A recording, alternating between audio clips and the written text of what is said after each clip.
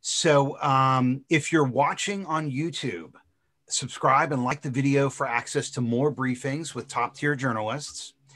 If you are joining us on Facebook, or if you're joining us on Twitter, or if you're joining us on LinkedIn Live, we're actually doing this live on Zoom right now. And if you want to attend live and ask questions, just go to ericschwartzman.com/earned media.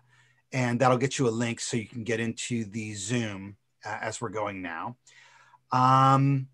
Today we have with us David Pogue. Welcome, David. Thank you so much. Now, after graduating summa cum laude from Yale in '85 with a distinction in music, David spent 10 years conducting and arranging Broadway musicals in New York. I'd love to just talk about that, but I don't want to use up the time. He was also a New York Times weekly tech columnist from 2000 to 2013. He's a 5-time Emmy winner for his stories on CBS News Sunday Morning. He's also a New York Times bestselling author, a 5-time TED speaker, and host of 20 Nova Science specials on PBS. David, welcome to the Earned Media Podcast. Thank you so much, but I'm afraid that's all the time we have. We'll see you later. That bio's got to come down a bit. Actually, I thought that was pretty skinny because there are other. I mean, I think you've published 120 books. I have. That's a big number. Well, you know, most of those are computer books, and I'm counting the next year's revision as a new title because it has a new title. So it's probably inflated, but it does impress people at parties. Now, 97% of scientists agree that the planet is getting warmer because of fossil fuel emissions. Now, to understand how that's happening, think about the temperature inside your car with the windows rolled up in a hot parking lot. If the windows are rolled up, it's going to get a lot hotter inside the car than it is in the parking lot. If you roll the windows down, the heat escapes, and it's the same temperature inside the car as it is in the parking lot. It's against the law to leave a dog in a parked car because they can die from the heat. Unfortunately, we don't afford the human species the same protections because the fossil fuel industry is literally rolling up the windows around our planet, and we haven't made it illegal. Now, the reason the Earth is getting hotter is because emissions get caught in our atmosphere. The Earth is really just one car in a parking lot of planets we call the universe. And by burning fossil fuels, we're rolling up the windows around our planet. The scientific consensus is that global warming is happening because of this greenhouse effect. But despite the existential threat climate change poses, there are 150 members of Congress, all Republicans, who say they do not believe in climate change. If that's puzzling to you and you'd like to understand why that's the case and what you can do about it, download my new report, How to Win Support for Climate Action, at ericschwartzman.com/climate action. Now, David, you're certainly not disputing global warming. Your latest book, How to Prepare for Climate Change, is a practical and comprehensive guide to surviving the greatest disaster of our time. Now, first off, I thought you were a tech guy. What are you doing writing about climate? Excellent question. You know, I've been quietly getting more and more interested in the environment and climate. In my other job, in particular for CBS Sunday Morning as a reporter, I've been doing an increasing number of stories over the last 10 years, I'd say, on I've done fracking, I've done the plastics problem, I've done global warming twice. But to be clear, I was not an expert on any of the topics in this book on, you know, where to live and what to grow and how to insure and where to invest before I started the book. I spent 2 years interviewing experts and, you know, reading till my eyes fell out. I mean, insurance, my wife says that I could spend 2 hours at a cocktail party just talking about flood insurance. I'd be a real gas. So I sort of did a reporting job with this book. It's not me, the expert. It's sort of me, the reporter. But yeah, it's been a slow evolution, and you know, science and tech aren't unrelated. Clearly. Now, if for someone like me, right, or anyone might be listening to this who's not a scientist, What do we have to go on other than, the scientific consensus that climate change is real? So it's interesting. Your introduction was really interesting. One of the things that I learned also in researching the book, when we say that there are people who don't accept climate change, there are really two things we might mean. We might mean there are people who don't believe that the climate is changing, that there's nothing different about the weather this year from 20 years ago. Then there's another group that says, yes, of course the climate is changing, but the climate always changes and it always has. What we debate is whether or not we in our emissions are responsible for it, or whether it's just a completely natural cycle.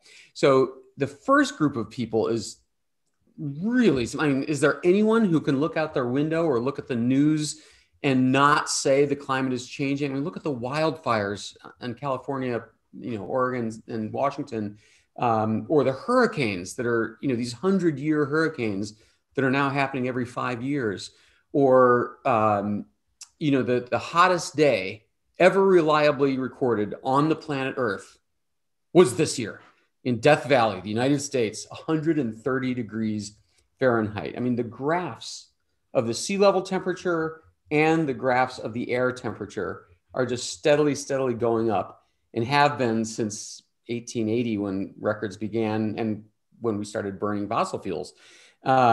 So I think that the group of people who disputes that there's anything going on is almost zero at this point. There is still a big chunk of people who say, yeah, things are changing, but we're not responsible. The beauty for my purposes for selling a book about how to prepare, it doesn't matter. It doesn't matter if you think it's natural or man-made. You still need to get ready. It's still time to start thinking about how you're going to get set for this new era. In 2005, I was doing some consulting for the US Department of State.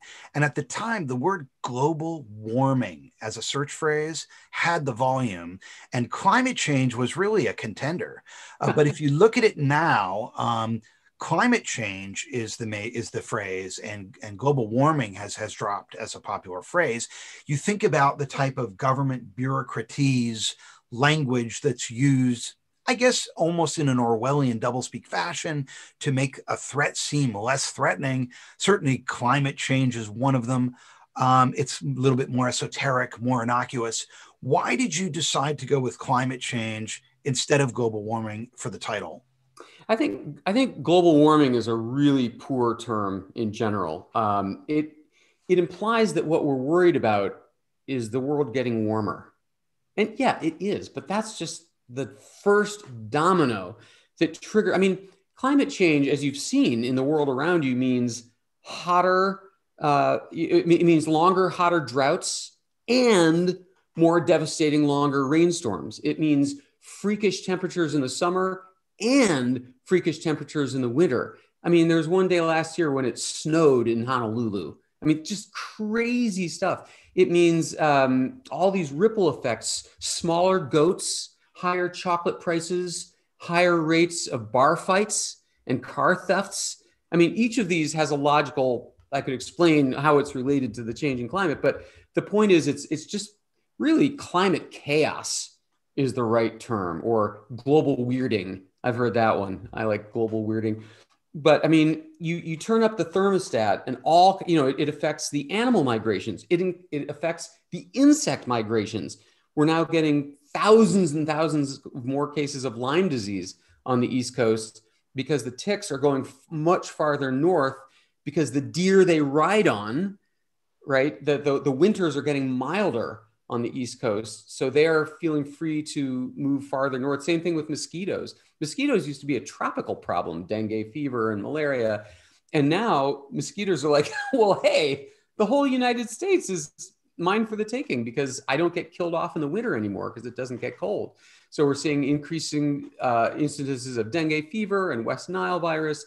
And all of this chaos is just coming from the sort of warming of the earth. So it's a great question. There's a big discussion of what the term we should use in the book, but global warming is not it. That makes people think it's about, oh, poor you. You have to turn up the AC a little bit in the summer.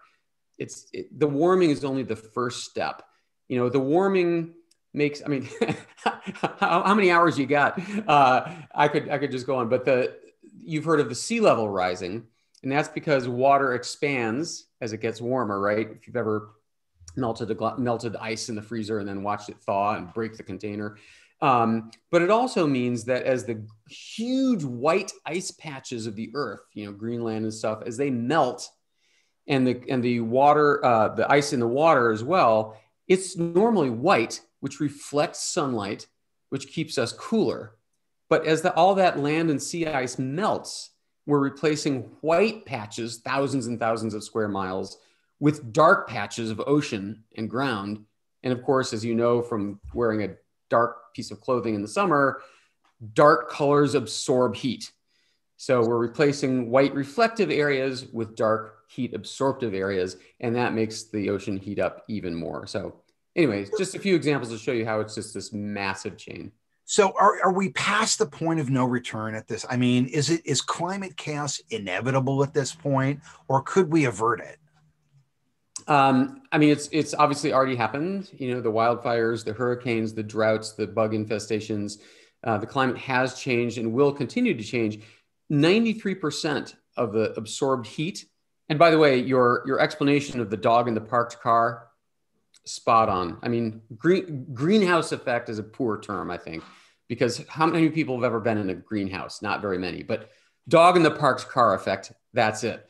But 93% of that heat is in the oceans, and the water takes a long time to heat up or cool down. So we're talking about, I mean, if we stopped burning fossil fuels today, we're talking about 80 years, 150 years before the oceans cool down to their previous temperature. So you and I won't see any stopping to climate change. Our children, our grandchildren will not see a return to like 1980s levels. After that, it's possible. There was this advisor to Barack Obama named John Holdren who said this famous quote: "We have three ways of approaching climate change. There is mitigation, which means trying to stop it.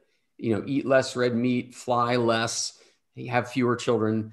And then there's adaptation, which means trying to adapt to this new world.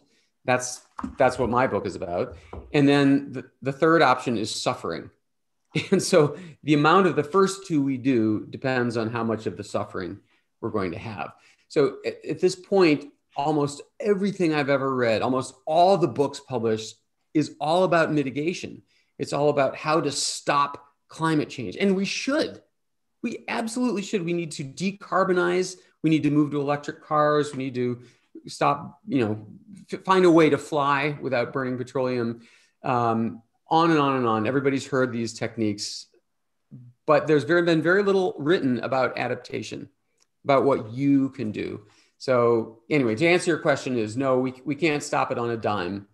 The forces have been launched and they will be continuing to affect us for decades. I interviewed the guy who runs CAL FIRE, the California Department of Forestry and Wildfires. And I said, so you guys have just had 3 consecutive record-breaking years of wildfires in California. So this is the new normal for you, huh? And he said, no, you don't get it. That's not how we talk about it internally. We don't see this as the new end stage. We see this as the beginning. This is just the beginning of the wildfire era. And we're going to look back at this year and laugh at what a baby step it was.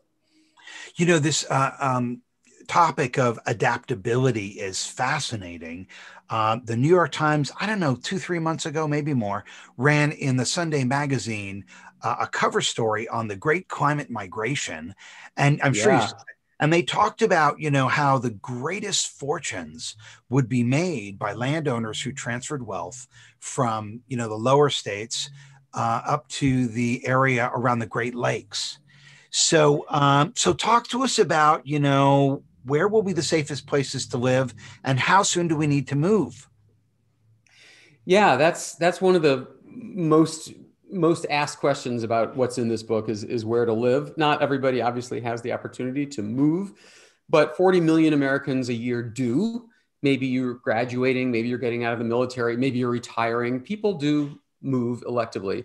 So the basic idea is this. The East Coast is a problem because of rising sea levels and hurricanes and storms. and the bugs and their diseases. So East Coast is a big place. It's from Florida to New England. Are you referring to the entire East Coast? Well, 40% of the United States lives in coastal communities, believe it or not. Like if you looked at a map of our population, you'd see we're predominantly settled on the coasts of the country. The middle of the country is empty by comparison. What do you consider coastal? How many miles? You mean how many miles from the water? Yeah. I mean, 40 miles coastal, or are you I'm counting. I'm counting counties that actually have shoreline. So okay, county along the United States, 40% of us live in those areas. So which on the includes East LA Coast, County, which is obviously huge, but not everyone's that's right. close to the water. That's right. That's right. And that will play a part in my recommendations, as you'll see in just a second. I mean, some of the great places to live are coastal states, but inland, like not shorefront. But the general regions of the country, there are even the government, even under the Trump administration, they have analyzed the parts of the country that will be affected worst by climate change, and they do it by these regions. So the Northeast, you've got the problems of superstorms, and that isn't just on the beach, that's also inland. You've got the problems of the mosquitoes and the ticks, which are bringing a whole world of new disease to places that have never had it. And you've got the extreme heat. In the South, well, Florida, North Carolina goes without saying. You've got hurricanes and flooding and sea level rise. The entire South is going to get, in some places, uninhabitably hot by the middle of this century. Like if you're an outdoor worker, I mean, you'll be advised not to stay out more than an hour without coming into shade and drinking. It'll just get so brutally hot. The West Coast has sea level rise and these crazy, insane wildfires and drought. I mean, California is basically in its 9th year of a historic drought. They haven't had anything like this since 1840. There are rules about, at the peak of this thing, there are rules about when you can wash your car and when you can water your lawn and stuff like that. So that's a problem for the West Coast.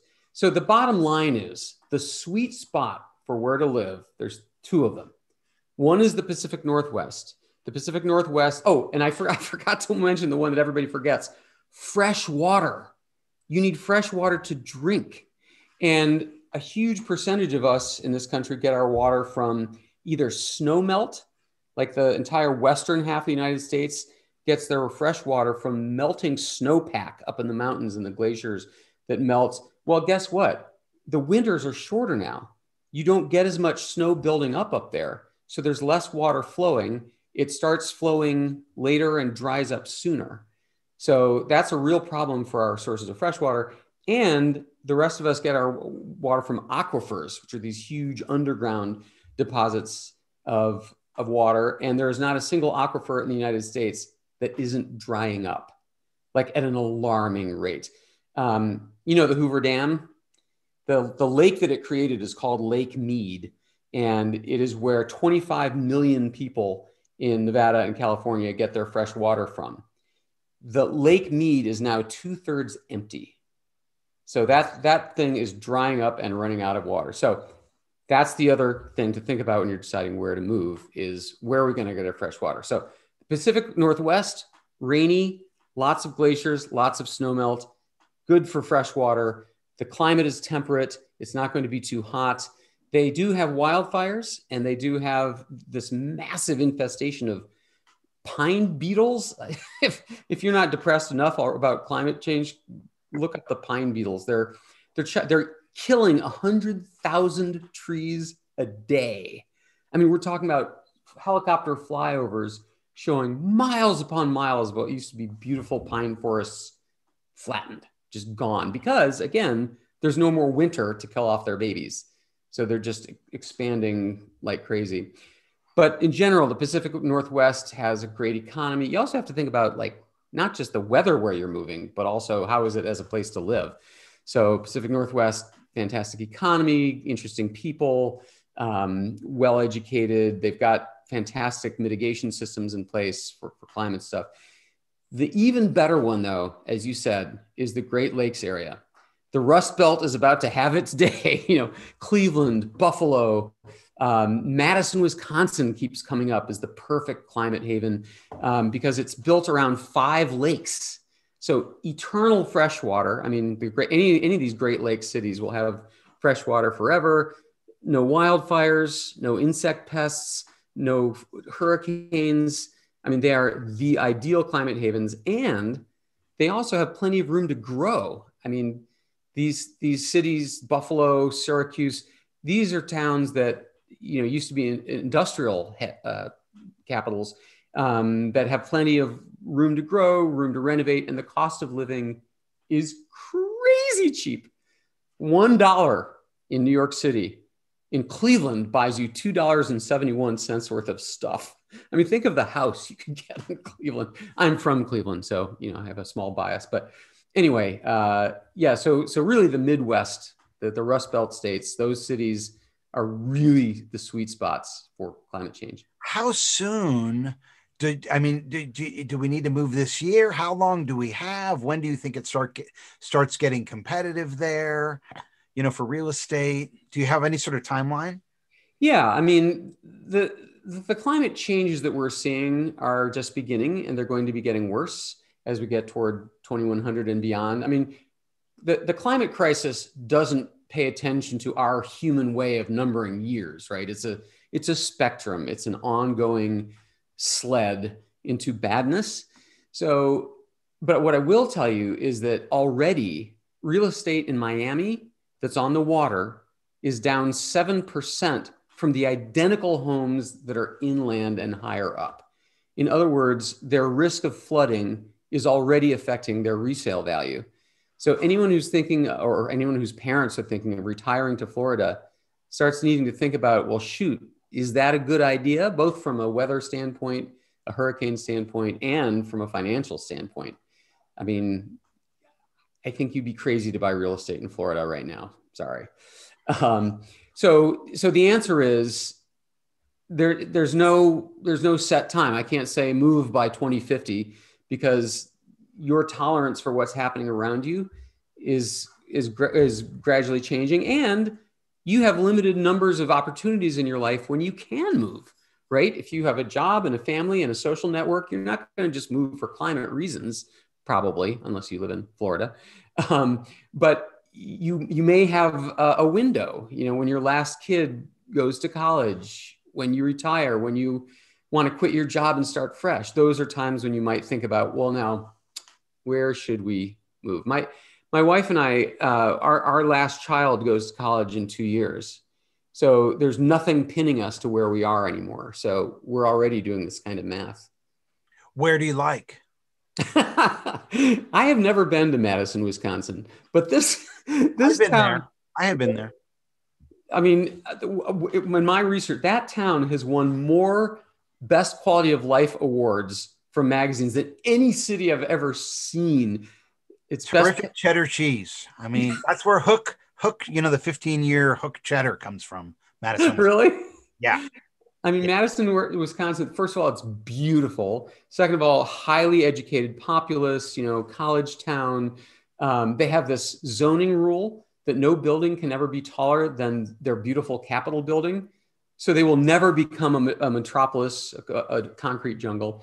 But, Burlington, Vermont looks really sweet. New Hampshire looks incredible. We just took a trip, my wife and I, we drove through New Hampshire as the leaves changed. We never saw the leaves change before. And It is the most delightful. And we went to Vermont as well. It was gorgeous. We thought, wow, this is fantastic.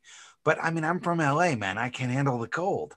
I need to walk my dog and play tennis year round. So I don't know. Well, the cold will be getting better. You might notice that all these Midwestern cities I've been describing are places, including Chicago, by the way, another great climate change city, if you like a bigger place.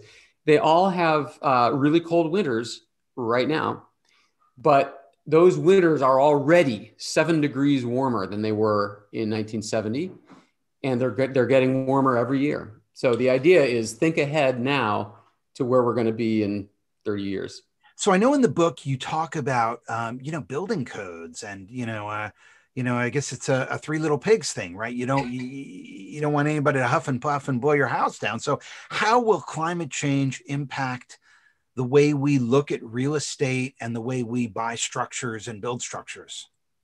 Yeah, that's a great question. The next time you build a house or are looking to buy a house or are renovating, it's worth thinking ahead about how the climate is going to change things. One of the really painful things about climate change is that it disproportionately affects poor neighborhoods and communities of color. Every time, they're the ones who get slammed worst by the hurricanes. They're the ones whose houses burn worse. They're the ones whose houses blow down in tornadoes because they're inexpensively built. So I've tried really hard not to make this book some elitist thing about if you have the money, you can do this. And there are certain things, steps that you can take that cost no money that you can think ahead now. And the two key things, what all climate disasters have in common is loss of water and loss of power. So you get loss of water in when in a heavy rain or a hurricane. This is something I've learned that really grossed me out. 700 American cities have a sewage system that is also supposed to handle rain runoff. It's the same set of pipes under the city. Okay, so in Chicago, for example, and then all that effluent, all that sewage and rainwater runs into water treatment plants. In Chicago, they're right at the lake. They process the sewage and then dump the clean water into the lake. Well, guess what? Nowadays, 50 times a year, Chicago's rains are so heavy that the water treatment plants are overwhelmed. So they have no choice but to dump the raw sewage into the lake. And you hear people talk about turning on their faucets in their bathroom and sewage comes out like in their homes. So it's an increasing problem. So the point is, in times of extreme weather, the city's water system can get overloaded. So you need to think about where you're going to get water. And one thing I learned is that you have a lot of fresh water already in the walls of your house. And when you worry that the city's water might be contaminated, you can think ahead. So here are those sources. The toilet, and I don't mean the bowl, unless you're a Labrador. The tank has 3 gallons of fresh, clean water, not yet flushed. There's water in the pipes of your house. If you have a 2-story, 3-story house, you can open up the faucets on the top floor and fresh, clean water already in the walls of your house will pour out the bottom ones. Your hot water heater in the basement, you got 80 gallons of fresh, clean water already in your house. So what you do is you shut off the water from the city at the top and no more contamination can come into your house. So there's some simple things. And of course, you've heard the old thing about fill up your bathtub when a hurricane is coming or a superstorm. That's usable. Most people would consider that a use as gray water, not for drinking or cooking, but doing a sponge bath or watering your plants or doing the laundry or something like that. So you have a lot of great sources of gray water around the house too. The second big, and then a lot of people these days, especially in storm-prone areas, are setting aside giant water tanks, like these plastic barrels. Go to Home Depot, get one of these things for $40. And the FDA says that the water in those, as long as you fill them in a sanitary way, wash your hands, so on, you can keep that thing sealed up and safe in your basement or backyard for 5 years. The water will keep fresh. And bottled water from the stores, I'm not a big fan of the plastic waste, but that water unopened will keep fresh indefinitely. It doesn't spoil or go rotten or anything like that. So a lot of people take the simple step of having water to drink using one of those methods. And then the other big issue is power. All of these things, windstorms, wildfires, hurricanes, floods, tornadoes, all of them interrupt power. So there's a scale of generators that you can get. And as you can imagine, sales of generators are up something like 1,400% from 5 years ago. There are whole house generators that cost $10,000 and up that are permanently installed and kick in to power your whole house or just the important parts of your house if you want to save money. And then there are the gasoline powered ones that start up with a lawnmower. Those are in the $400, $500 range. And those can keep your refrigerator going, let you charge your phones and keep a couple of lights on. And then for $15 from Amazon or whatever, you can get a little hand cranked unit that contains a charger for your phone, a flashlight, and an FAA emergency radio. Doesn't use any fuel at all. You just hand crank it. And it's something, can keep your phone going when the chips are down. So there's a whole range of these things. But the point is to prepare, to think of this now, because guess what? When the big hurricane is coming, you won't be able to buy them. These things sell out. You'll find empty shelves. You won't be able to buy bottled water at the store. It'll be sold out. We all know that by now. So do the preparation now and know that you're ready. Yeah. My father-in-law sells solar panels to people's homes. And now he's got a lot of customers that are buying these Tesla batteries and installing them in their garages so that they can charge them up and have power. I guess because sometimes when it gets hot, they'll shut off the power if you're in a rural area because they don't want sparks to start a fire. Talk to us a little bit about agriculture. I know a couple of weeks ago, I think in the New York Times, the cover story of the magazine was speculation that Russia actually standed to gain quite a lot because they could become the next breadbasket, the next agricultural center, because their land they would have a longer growing season as a result of climate change. What should we expect with respect to agricultural, and what can we do to prepare for that? Yeah, that's a really amazing point. If any of your listeners have not been tracking climate change, the rapidity, the speed of how things are changing, one of my experts has calculated that the heat zone, the band around the middle of the Earth, the equator, that is spreading northward and southward from the equator, the expanding warmth is expanding 5.5 feet a day. And every time you think about that, imagine the critters that live in those areas, the mosquitoes, the ticks, and so on. That's how much their territory is expanding a day. And that's how much the agricultural regions are becoming too hot and dry to grow per day. So absolutely, the growing areas are going to shift. They are shifting. In the United States, we're frantically trying to cultivate new, we're trying to cultivate new breeds of seeds. Monsanto, for example, is trying to develop corn that will grow in hotter, drier conditions. Again, with this idea of how people tend to simplify climate change, people imagine, well, that must mean that the growing areas of the United States are drying up. It's getting hotter and they're having drought. Well, they are. But what happens is you get these droughts that are worse than they've ever been, literally since the Dust Bowl. And then you get this massive rain, worst rain they've ever seen. Last year, 20% of all the growing counties in Nebraska were flooded fields. We couldn't get anything out of them. And that's because once the drought has happened, the ground is dried out and cracked and doesn't absorb water. So when the rain comes, it doesn't soak down into the earth like it should. It just sits on top and floods stuff, and your plants drown. So anyway, so the agricultural areas are shifting north in the northern hemisphere. So what this means is that we're going to have to not only develop the new seeds and new growing methods, but we're going to shift more toward Canada for where the farms are. And as you say, in Russia, they're like, hot diggity. This is great for us because we're talking about Greenland as a new phenomenal growth belt for agriculture. And if you think that's absurd, do keep in mind that Siberia, the cold tundra, desolate lands of Russia, reached 100 degrees this summer. Wow. 100 degrees Fahrenheit in Siberia, and had the worst wildfires in recorded history in Siberia. Wow. I was in Siberia in the late 90s. Whoa. Doing humanitarian aid with the organization called Wheels for Peace.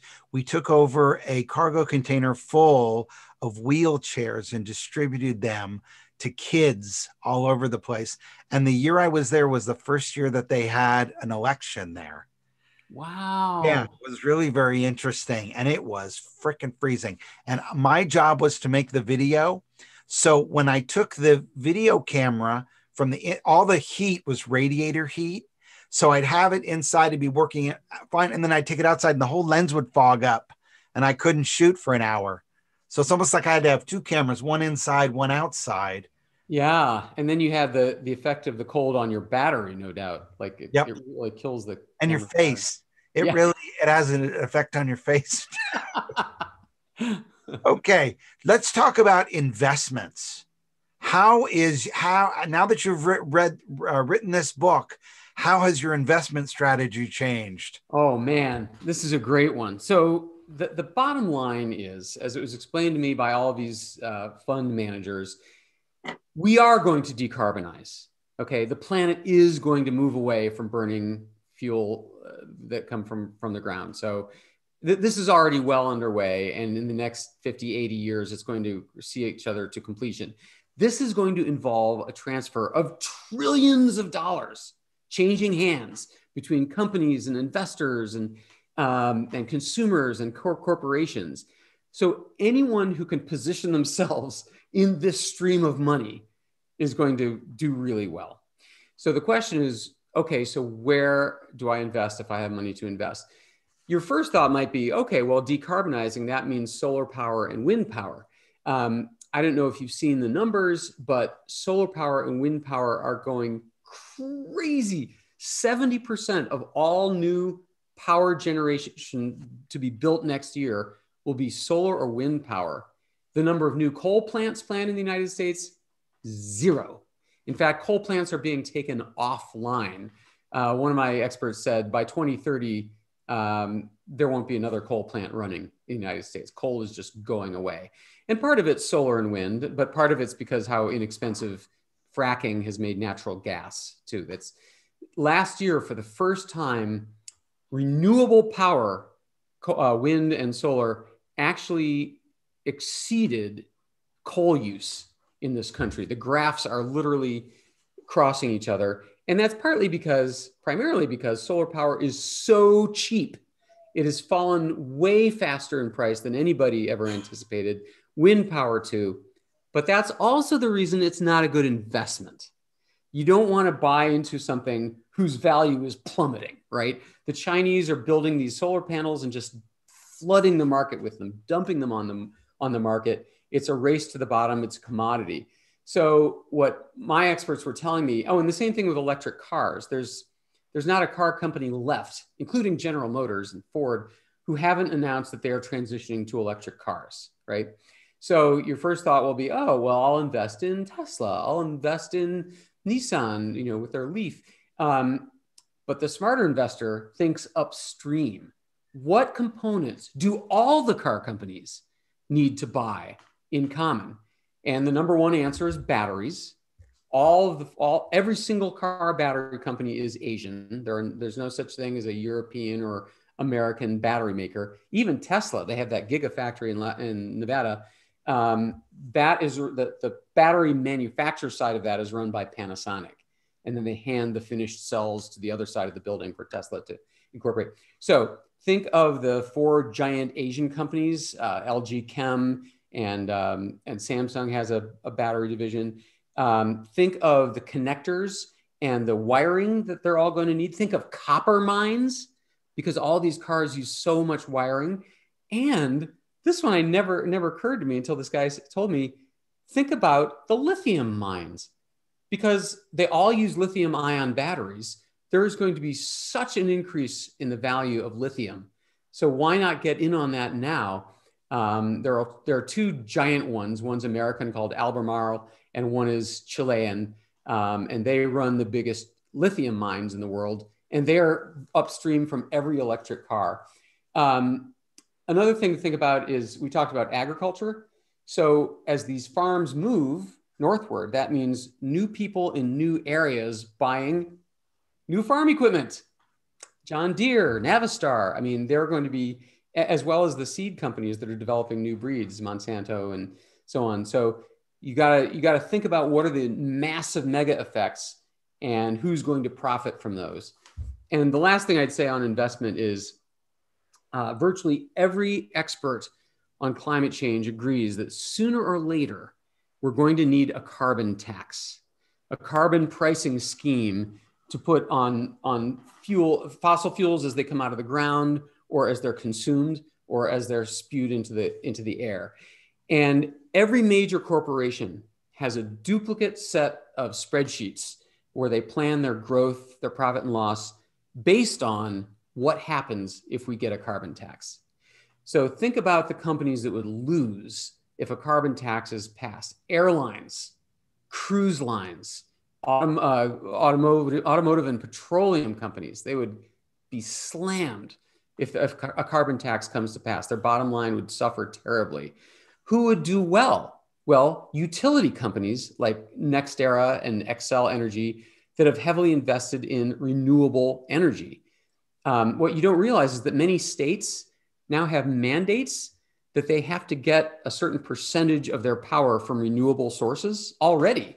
New York, California, and Hawaii, it's 50% already.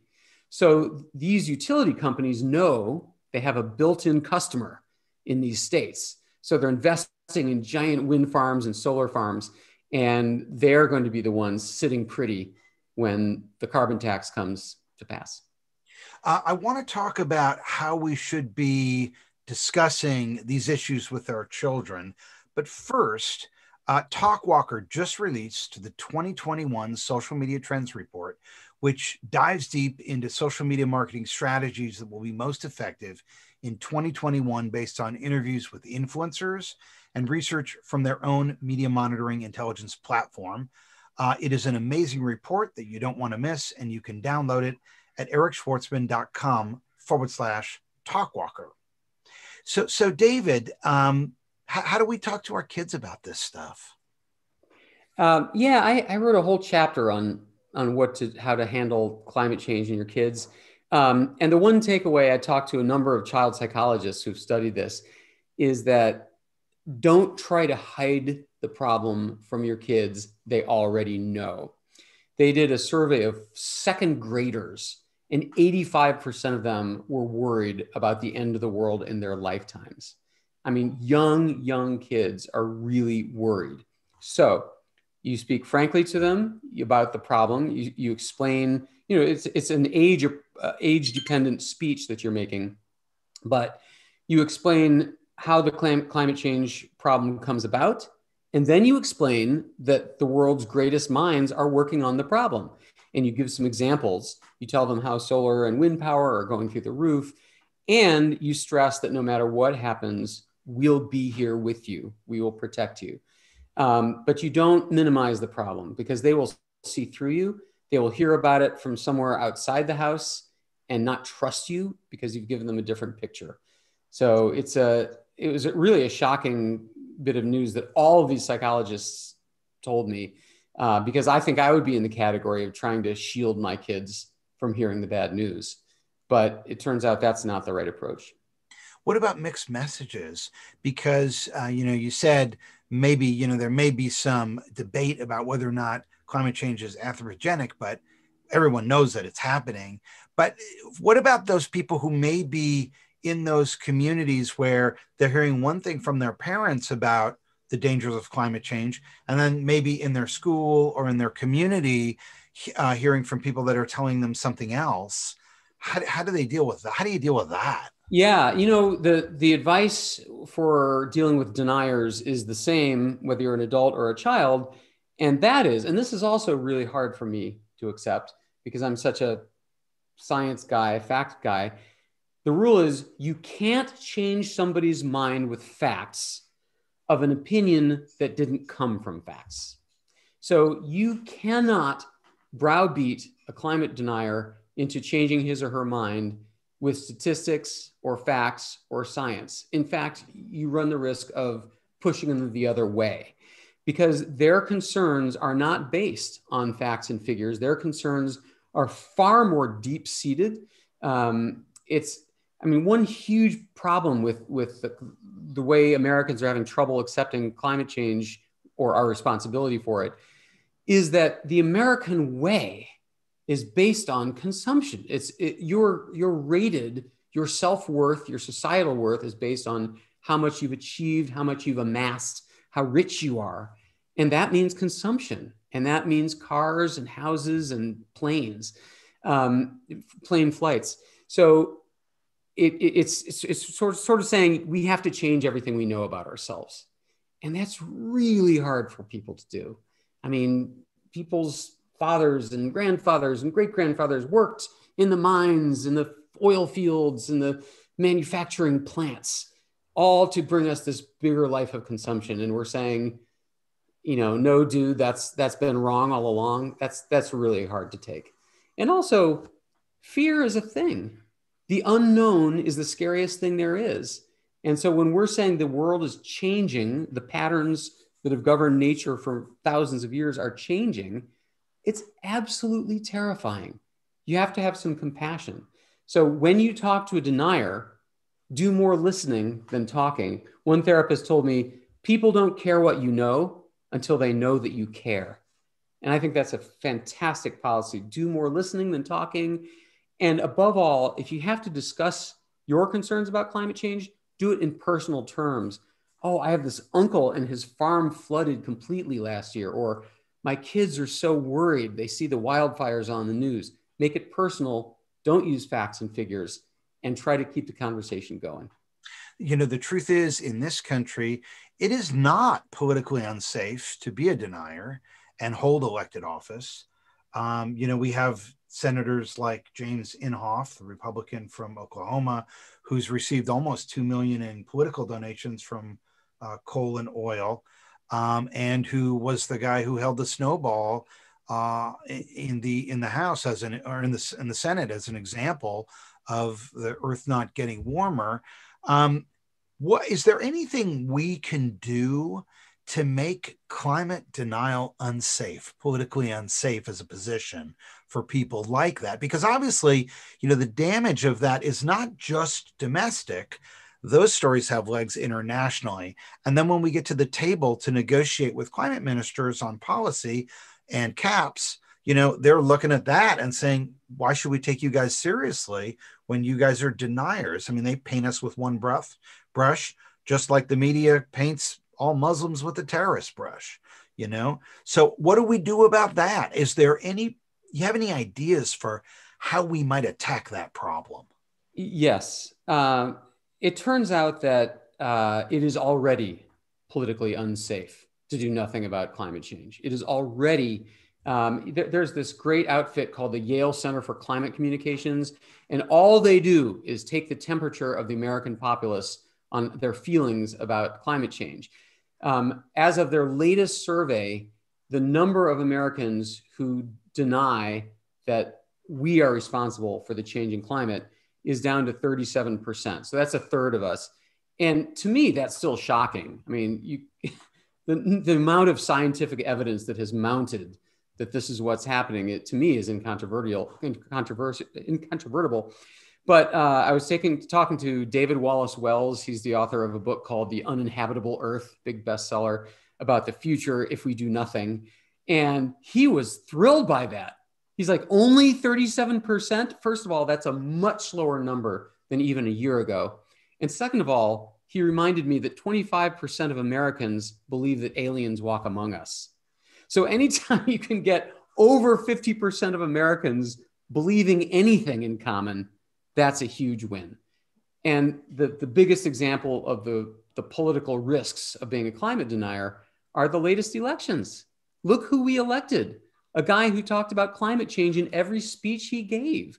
We elected Joe Biden, who's going to return to the Paris Agreement on day one, who has assembled the most impressive climate panel of cabinet members you can possibly imagine. These people are so smart and so good.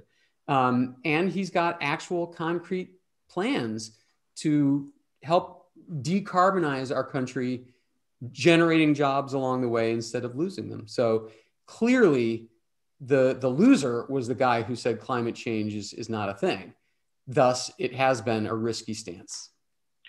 In her book, Merchants of Doubt, Naomi Oreskes writes about the public affairs strategies of the pesticide industry, the tobacco industry, the fire retardant industry, who all propped up so-called experts and funded research designed to introduce doubt about just how conclusive the evidence is that smoking causes cancer, or that fire retardants cause cancer, or that pesticides cause cancer. And, the folks they hired are the same folks behind, creating doubt around whether or not climate change is man-made. One of them passed away last year, Frederick Singer. He was the president of the Academy of Science, but he was a physicist. He wasn't a climate scientist. And he was the same guy who the tobacco industry paid to say, smoking doesn't cause cancer. So we're in this environment where, all it takes is 3%, 1%, 0.5% of a well-placed expert from within a tribe to say, you know what, this is inconclusive. And then we as citizens say, well, we're not scientists. We don't know. This guy feels the way he feels about abortion and gun rights and immigration the same way we feel. So he's obviously a rational person, and he'll evaluate this issue the same way. We'll just follow him. And they strategically introduce doubt as a way of delaying regulatory action. So, until it is entirely unsafe for people to take the position of climate denial, I fear that we'll still be in this never-ending, a cycle from a regulatory standpoint of, well, is it conclusive? Is it really time? Should we do anything about it yet? Yeah, I mean, but you yourself made a great point when you talked about, the cigarettes issue. The last chapter of this book is called Where to Find Hope. And it is, climate change is generally a massively depressing development and terrifying for us, for our kids. But there is so much going on. Like during the 4 years when the Trump administration did nothing, everybody else just kept charging right ahead. In fact, 25 of the 50 states organized into a group called We Are Still In and said, we are going to stick with the Paris Agreement. We don't care what the federal government does. And the same thing with the corporations. These days, it's really risky for corporations not to clean up their climate act, both because of the PR effect that their customers are going to see, but also internally, their own employees. I mean, look at Amazon's unbelievable steps toward climate responsibility last year. They're going to buy 100,000 electric trucks. They're dedicating $10 billion to climate solutions. All of this came about because of a rebellion among the workers, not from Jeff Bezos, not from external pressure, but from internal pressure. And then the third one is investor pressure. Now, no matter how altruistic or evil you are as a corporation, investors freaking care what you're doing. Tell your listeners who care to go to cdp.net. It's the Carbon Disclosure Project. This is an outfit that has collected these elaborate surveys from 10,000 publicly traded companies that asks, what are you doing about climate change? And how vulnerable are you to climate change? And it's incredible what you find out. For example, here's a drug company saying, well, actually, we stand to gain 30% a year in revenue because people are going to be sicker. I mean, they're like pleased with this. So anyway, so the bottom line is the world is changing. We're not going to be stuck at one level. The number of people who believe and who care are increasing every year. Just look at the young people and their marches and their school strikes. I mean, all over the world, people are making enormous strides. And finally, this is my favorite thing. When you mentioned the cigarette issue, this pattern of the public getting concerned over an environmental concern, the corporate interests that want to protect the status quo, trying to muddy the science with hired experts. And then the third act is the public's opinion eventually winning. This has happened over and over and over. This happened with leaded gasoline.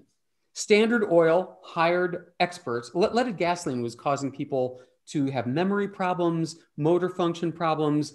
They got cancer. They were getting really sick, people who worked with the gasoline. And Standard Oil said, oh, there's no real proof. And they trotted out experts to say so. But you know what? A few years later, unleaded gas came along and leaded gas is banned.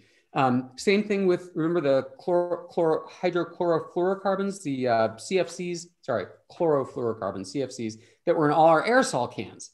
They were destroying the ozone layer, an important layer of the atmosphere that protects us all from dying of skin cancer. Well, these scientists said, hey, this is bad. We are destroying the ozone layer. Guess what? The chemical companies trotted out experts that said the science is bad, don't believe them. Well, what happened? Truth eventually won.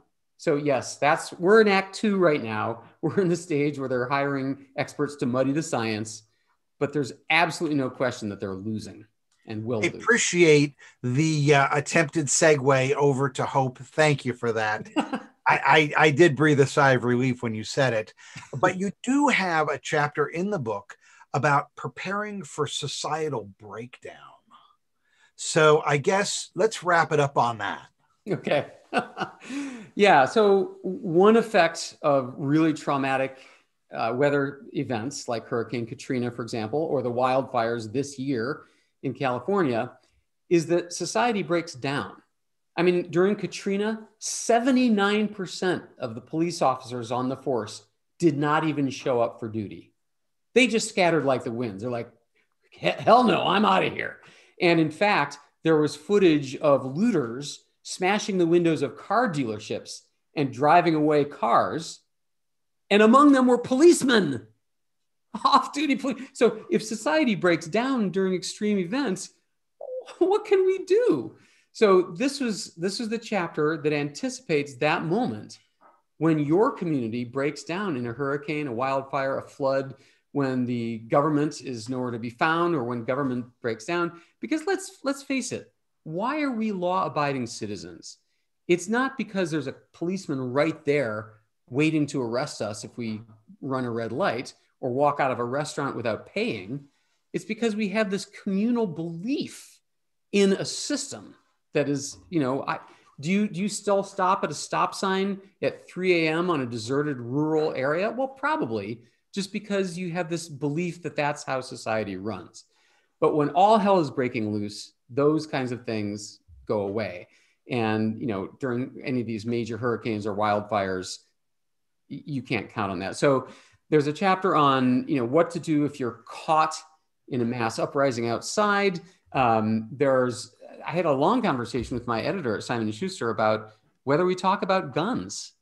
How you feel about guns is very different according to where you live and how you were raised. People have very strong beliefs either way. So I talked to a survivalist expert. This guy was fantastic. He's a gun owner, but he said, statistically, guns really aren't the best way to protect yourself from home invaders. What I recommend is that you get a tactical flashlight. These are these things that the military and law enforcement use. They're flashlights that are so bright, they disorient you. I mean, you can't look in that direction, let alone move in that direction. So there are many stories on Reddit of people who bought one of these things, and when some home intruder was approaching their house, they shine the light in the guy's face, somebody who's high or drunk or out to rob the house, and say, "Get the beep away from me." And they do. They'll find another house to rob. They don't want to mess with you. So there are solutions. And again, the key is to light your house. At Home Depot for $10, you can get a solar powered yard light that shines light on your house after dark.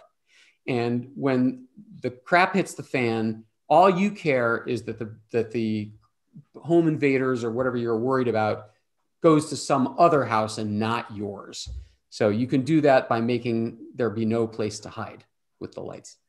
If you are listening and you'd like to get the podcast of this interview, go to ericschwartzman.com/earned media, and we will have a link to a tactical flashlight that you can buy to deter home invaders. Join us next week at the same time for a conversation with Clayton Johnson, the Chief Marketing Officer at the Hoff. And we're going to talk about online communications and where they're headed in 2021. David, thank you so much for taking the time to do this. Thanks, man. And thanks for taking the time to prepare for this interview. That was really superbly done. Thank you.